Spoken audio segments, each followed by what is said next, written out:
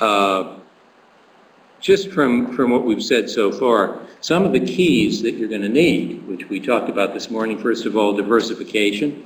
You have to be able to know how to do more than one thing. So you've got to start with yourself and think about all the range, and there's a little exercise that you were handed, the range of your experience. Last night I had the opportunity to have dinner with an IEEE member from this area who teaches at Embry-Riddle University, and she has an undergraduate degree in English and a master's degree in engineering. And what she does for a living is she writes grants for the university. I don't know how many of you would think about taking those technical skills and, for example, making a transition to technical writing. If you're a good writer, you are rare, and if you have the technical expertise to be able to write well about technical subjects, you have an opportunity. That's just one example of taking what you already have and recasting it in such a way that you become more employable and that you think of more things, more areas that you might want to go into. And Tarek this afternoon in his resume section is going to have some great things about how you think about these things to create a good resume. Value added. What value do you add? An employer, a potential employer, doesn't care if you can talk like Dilbert. What is it that you actually can bring to the table when you interview or when you search for a job? Is there something concrete there? Think about that. What value do you add? Whether you're currently employed or whether you're looking for a job, you have to know this. You know, there are some jobs that are disappearing. And as you look around, as you strategize, what kinds of jobs are most likely to be outsourced in your own organization? And if you see in future that you're not going to be adding much value, then you need to start thinking about transition. Here's a value proposition from a resume. Director of Business Development, 15 years experience with a record of success in delivering profit-driven technology solutions. Committed to increasing revenues, making sales, identifying new business opportunities, developing strategic partnerships, and so on. This is from a resume. Tarek is going to improve on that. You need to do a gap analysis. That's it. I like this symbol of gap. Where are you, and what are the requirements of the jobs that you want? What's the difference? Make a list of the requirements of the job, the life you want, and where you are right now, and do an analysis and see what is needed to make that transition, to bridge that gap. There is an opportunity in consulting. I especially like this slide. I think I'm proud of myself for including it. The mouse consulting with the cat.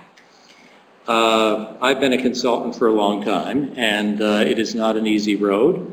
And we're going to hear about entrepreneurship this afternoon in a much more detailed kind of fashion. It really does demand that you take Ed's advice this morning and think of yourself as a business, and there are a whole lot of things involved in that. Now, what about IEEE members? We asked not about would you like to leave your current job for this. We didn't ask do you expect to be unemployed. We asked what are your work plans for your retirement, and we asked folks to check all of them that applied. And almost 35% of the respondents suggested that they would like to work as a consultant. So the session this afternoon should be especially valuable to those of you who are thinking entrepreneurially and may have that ambition. That requires some very real business planning. Any questions so far?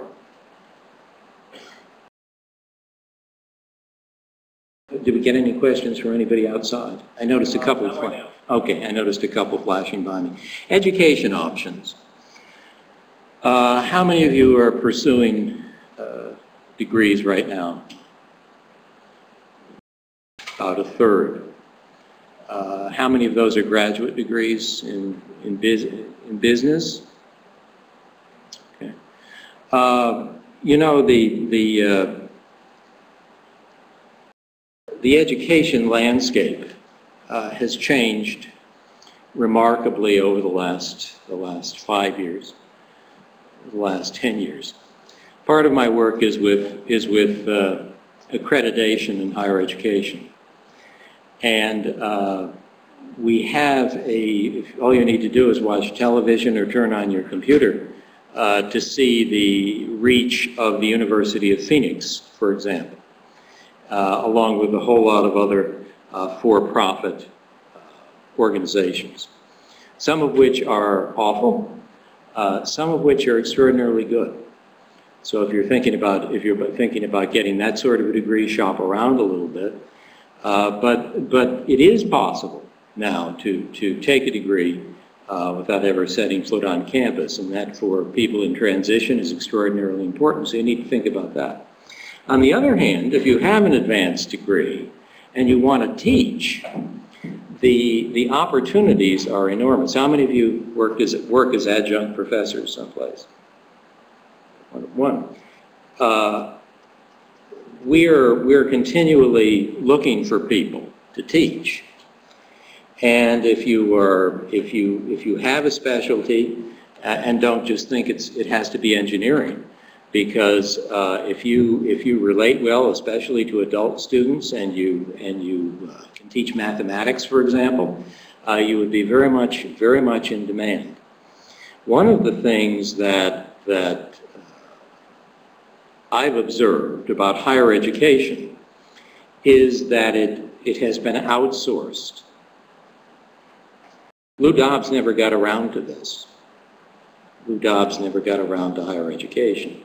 But it has basically been outsourced. What do I mean by that? I talked about the tenure system. We could have a job for life. Fewer and fewer people in higher education, even if they're being hired full-time, are being hired on tenure tracks, which means that they would, if they work out well for the institution, that they would be given tenure. Those jobs are shrinking. Increasingly, part-time faculty positions, including one course at a time, are to be found. The University of Phoenix has no such thing as tenure, and the longest contract it extends is 1 year. So that may not be so relevant if you're looking for work that will do two things for you, three things. One, it will enhance your life, because teaching can be extraordinarily rewarding. You'll meet a lot of people. You'll make a lot of contacts. Two, it is a great item on a resume. People like to see that. They are sometimes impressed by it, but they know that you've developed some expertise and you're able to communicate it. And third, it will put you in touch with the university community, in which there is probably a fairly large network. And that's true even in small organizations. And if you take that opportunity and really network with people, really take it seriously and become a part of the community, it can be an enormous opportunity. Why do I take time with that? Because I think that it is a very real opportunity. One of the things that I do is surveys with higher education. And last survey we did, they allowed their part-time people to respond. There were more part-time people responding, many of them part-time faculty, than both full-time faculty and staff. So It's bad for some folks, maybe bad for the students, but good for us if we're looking for an opportunity. Recasting accomplishments. The idea that you have managed projects, for example, you can bring to the fore. You can make that something special in the way you present yourself. You need to think about how what you've already done may be applied in a new context. You have to have willingness to risk. I'll give you a second to read the caption there. I don't know why I think this is funny, but I do. And I was looking for a cartoon to symbolize risk, and this is it. When you're under great stress and you're looking for work, or you're afflicted by one of those 4 areas: uncertainty, a couple of them may be ambiguity, you don't know what direction things are going in.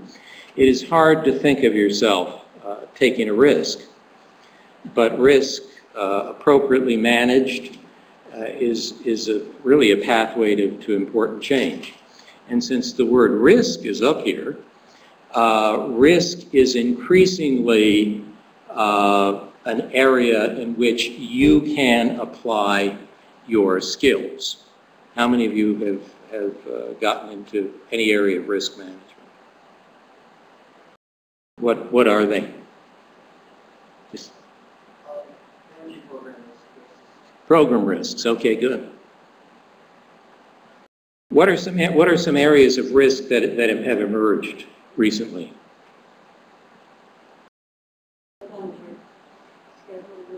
Schedule risk, cost risk, all the things that come into play in terms of both of management and specifically project management, where you might have skills that would be, extraordinarily important in a management or project management area. Any others? How about cybersecurity? We have the fear that people are peeking back at us when we look at our computer. We have had invasions of power sources, right? We have had some very serious breaches. It was a great 60 Minutes program on the risks we face in cybersecurity. That's just one area. Power is just one area. The guy in the room who has the greatest expertise in this area is Ed Perkins.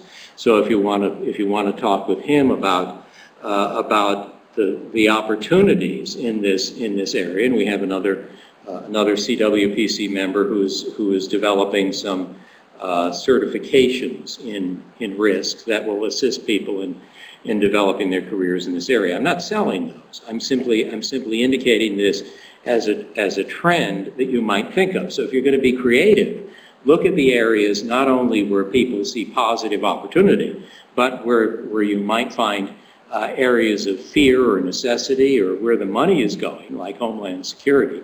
And I think as soon as I say that, I think again of being scanned. They didn't strip search or beat me. They just scanned. I was afraid, if I didn't turn out quite right, I'd be taken away. But all of these areas have a lot of money and a lot of promise for new careers. Location. You shouldn't put this on a resume, I don't think, but many people do. They say they're willing to relocate. How many of you would be willing to relocate for a job right now? How many of you would not? Okay. And that would depend on, you don't want to leave this beautiful area. But that comes into being creative about work planning. Ed said this morning, think of yourself as a business. Where are you going to be? Your location, if you were to strategically design a business, do a business plan, you'd have to think about where you'd like to be. We heard again this morning that this is a great area and there are opportunities to relocate here. But think about this. And this is really not very readable. It is from an Atlantic article by Richard Florida. And Tom Friedman for a while was convincing us that the world is flat. The world is not flat.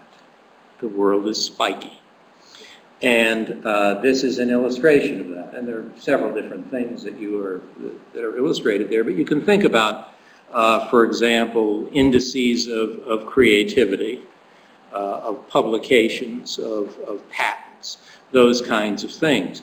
Well, there are centers in the world which are very spiky in those, spiky in technology.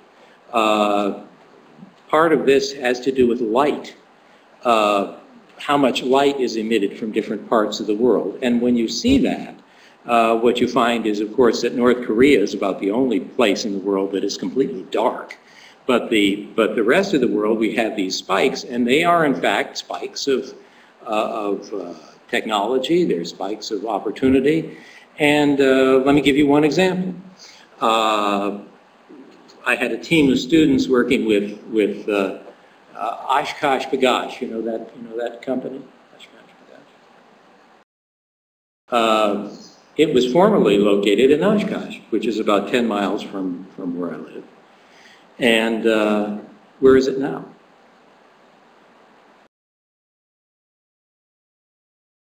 It's in a lot of different places. It's no longer in Oshkosh. When we were working with them, all of the manufacturing had gone to other places in the world. But what they told me when I was there, one of the people who was the executive in charge of that place, said, we have an enormously creative staff here. And they did. And you'd visit and you'd see these little kids coming in to model clothing, and they would do focus groups, and they would design kids' clothing, which was very stylish. And so we said, well, you see, we've outsourced the manufacturing, but the intellectual property is going to stay here. Well, where is that design center now? Do you think? Take a guess.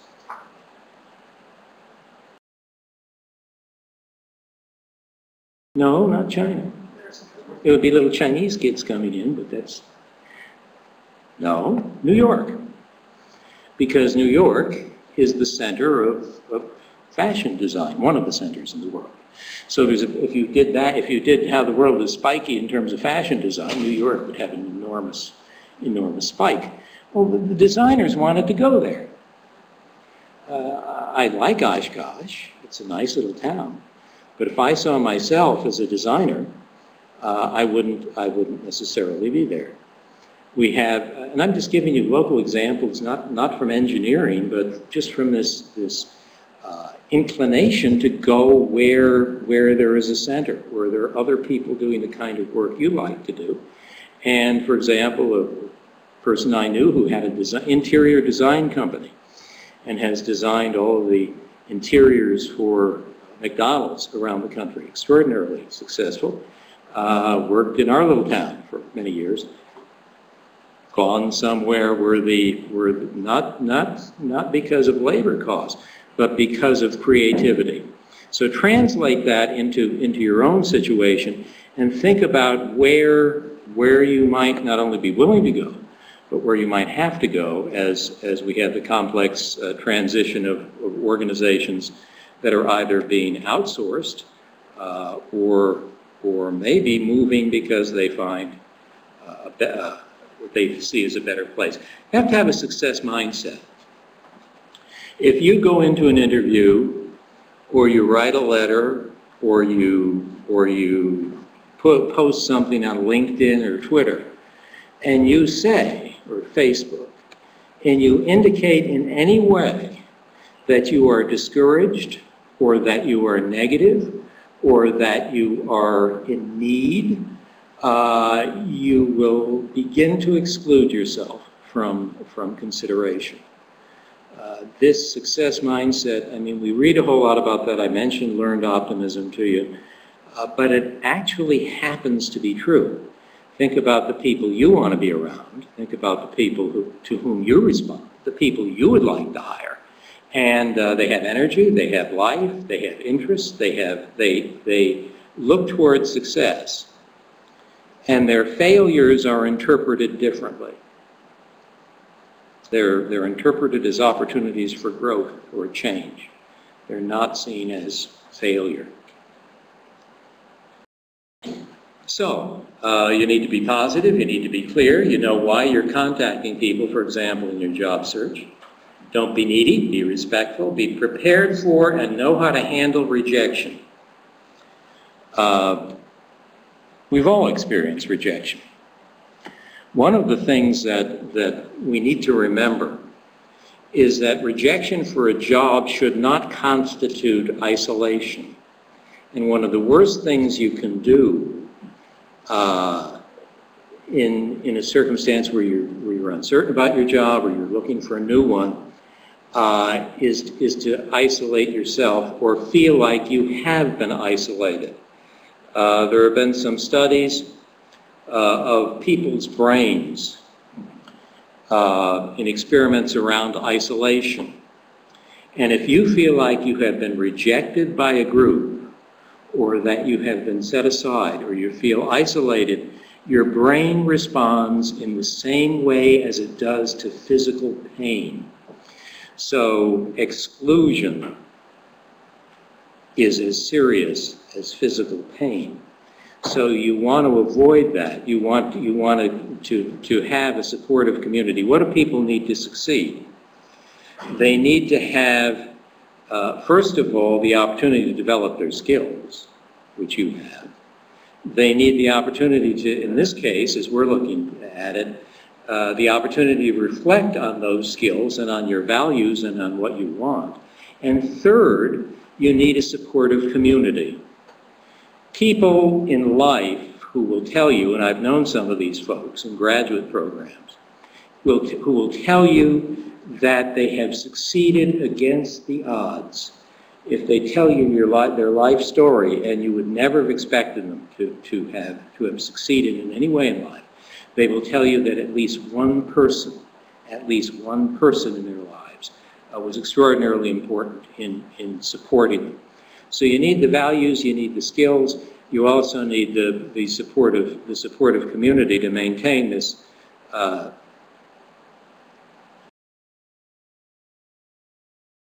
There are some resources here.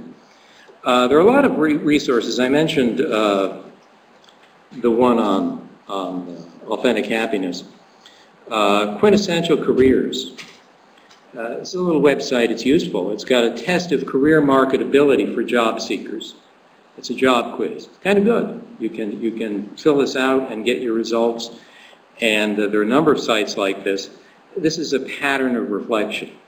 Another part of your pattern of reflection, and we have a diverse group here this morning from a lot of different areas, is to be able to target companies based on your skills and what you know is a good fit, and to be able, as Ed indicated this morning, maybe to do some interviewing of people who are part of those companies.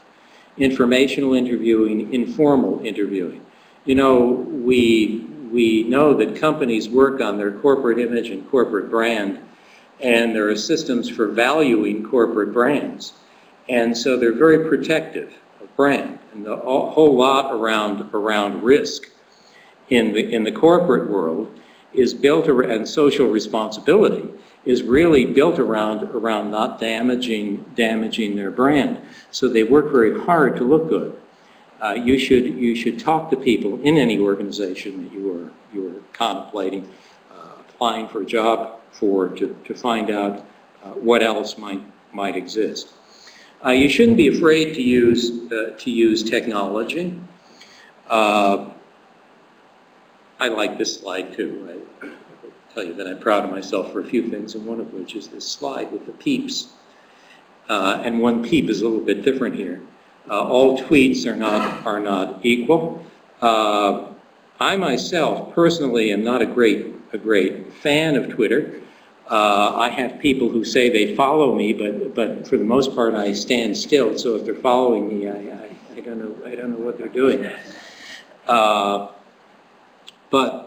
it is another avenue, and it may, you know, usually we're used to. How many of you tweet? We're used to Paris Hilton.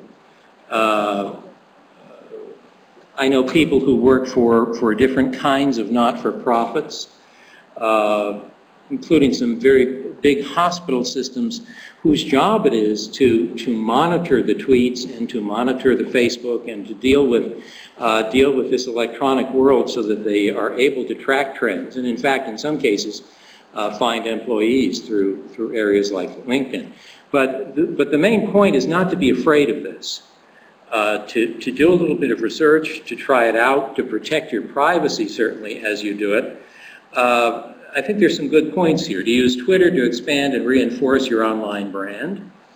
The profile and tweets can improve search engine results. You can find real-time job postings there. There are some. You can find and follow recruiters. You can find your targets and so on. So this is not to be neglected. Not to be neglected too, in addition to your network and the technology, is the possibility of using a headhunter. Now, we don't have time to go through a lot of this, but you know, headhunters work for the company that's doing the hiring. They don't work for you. And you can find a whole lot of them online. They range from, and you can find some locally. We have found in doing these presentations around the country that there are some, and we've had some folks speak, headhunters who are very, very adept at dealing with folks in technology fields. And you might find someone locally who is doing placement and can advise you not just on what jobs are available, but what jobs are likely to be available. These headhunters range from the very high level of like Park Avenue headhunters like Heidrick and Struggles, who you'd go to if you wanted to find a CEO for Apple, as I said, down to folks who work locally, and you need to work with these people carefully, because if they like you, they may assist you, they would provide you with some opportunities, but they don't work for you. They work for the client company.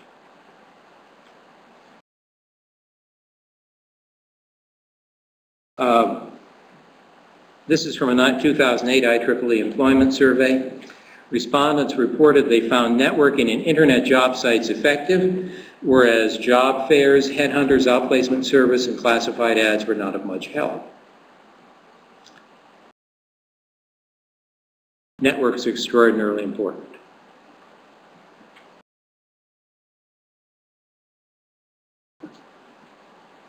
Did I skip something here? I believe there was a slide that indicated how most people found jobs. And you know how most people find jobs? Take a guess. People you know, absolutely, word of mouth. Some jobs are not even advertised, right? And so you have to, one of the things, you know, I mentioned the spirituality stuff at the beginning. One of the folks, my friends I'm a little bit squeamish about too much of that. But one of the things that they say is that you have to hold an intention for things to happen. Well, I have discovered that actually they're right. If you have something in mind that you want, if you know what you're looking for, you are more likely to notice when someone brings something up in conversation. You are more likely to notice hiring. You are more likely to notice trends than you otherwise might be. So that idea of holding an intention really is quite important, and it's especially important in networking. Yes, I'm sorry. We have some tips on internet job sites. The problem of the internet job site is, one, some postings are obsolete. Some are reposting multiple times. Second, some are reposted by other recruiters who are not actually constructive employees. They're trying to get opportunity. So it's really hard to tell on the internet job site that is there a real job opportunity or some recruiters simply try to hot your resume. Yes. That's, you've just pointed out a risk, and we will talk more about that later. Tarek has an observation. Just a comment here. Networking is doing, and that's where you really need to invest in your network. And call your friends, call somebody, not necessarily your friends, but today we have friends, new friends today. So I work with GM. You see something in the automotive industry, you can call me.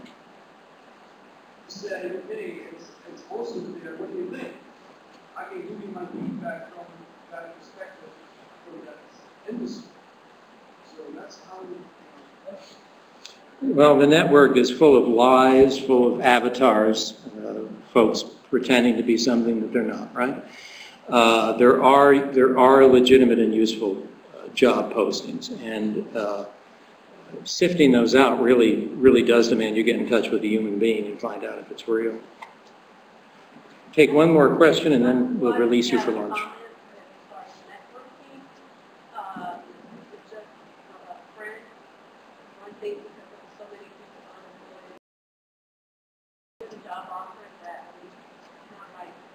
A lot of money, and a lot of times you turn, you know, but remember once they that job, if you need something who's a real friend or something, or to fly different, and every time you go to this person's house, he's very flexible, very, you know, and that lady was watching. It turned out to be that she was a human resource director for a big company. So there you go. You never know. Just to, not say no. Just Well, we'll end with this very important comment, which I'm not sure everyone has had the opportunity to hear, and that is the idea of rejecting work. Work has dignity. It's important. And if you reject, as you said, turn up your nose at a job that you might not think is entirely right for you, you are missing some opportunities. And the opportunity you indicated was someone who had taken such a job, and through the kind of service and attitude that he showed, impressed a human resource director who was able to help him get a job. So on that positive note, if you have no more questions, we'll go to lunch. We have one question from the internet. The question is, how do you see the impact of the internet on the location of the engineer's business? Will telecommuting and the small office, home office, be a sustainable trend? Telecommuting in a small office is a sustainable trend. Can you work virtually? I think, and we can maybe have conversations about this at lunch, because I know there are people who are more into this than I am. The answer, I think, is yes. I know some folks who have consulting businesses that look like they're big firms, but they're not, and they do important work. They work by virtue of projects. They hire the people they need for projects. These are virtual organizations. They're like fashion houses. I mean, if you think about the trend of how organizations have developed, and you think about a fashion house like Versace, what does Versace own? It owns only the design. Someone I work with has plants around the world manufacturing clothing. What is owned is really the design, and the organization is virtual. And I think this is a trend that is sustainable, but if it is only sustainable if you have the expertise to do so. So we're going to hear more from Charles Lord this afternoon about maybe those opportunities. Is that it? Yes. George. Oh, I'll put up trust here. I'm sorry, I didn't. Hitchhikers may be escaping inmates. And if you, I love this slide because you see that someone has taken target practice at it. And one of the things that happens is we begin to filter the world. If we feel threatened, we begin to filter the world and see it in negative terms. And instead of seeing potential allies and friends, we begin to see enemies. We become defensive and reactive and maybe egotistic. And trust is very important in this. And I may seem a little soft-sided here, but as we've gone along on this path, I found more and more that these human qualities are the most important. Any other?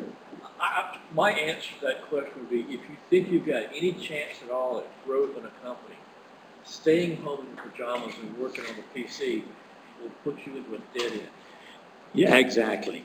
If it's your comment is, if you have a chance to work with a real company, and instead you envision, and this is the wishful thinking part of it, you can create a successful virtual company, but you better do some business planning around that. Sitting home in your pajamas is not going to work. And I don't know. Any of you like to sit home and work in your pajamas? I think what you'd find is that would last for a very short time. Okay, thank you all very much. It's time for lunch, exactly noon. And we'll leave this slide up for you to enjoy during lunch.